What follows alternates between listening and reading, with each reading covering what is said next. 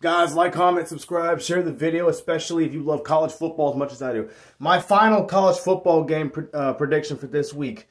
South Carolina taking on the Georgia Bulldogs. You know, I had high hopes going in for South Carolina. Heck, I thought they could win 10 games this year. I really did. Looking at their schedule, it's a favorable schedule. They have a really good football team. They lost Jaheim Bell, among other players, to the transfer portal.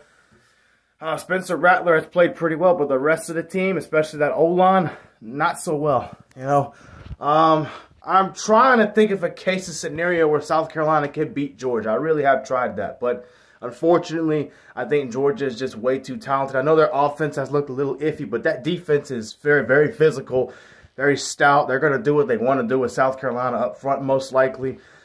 Spencer Rattler, that passing game that he's been having success with lately, I think it'll be shut down for the most part because you're playing an elite level defense with really good football players.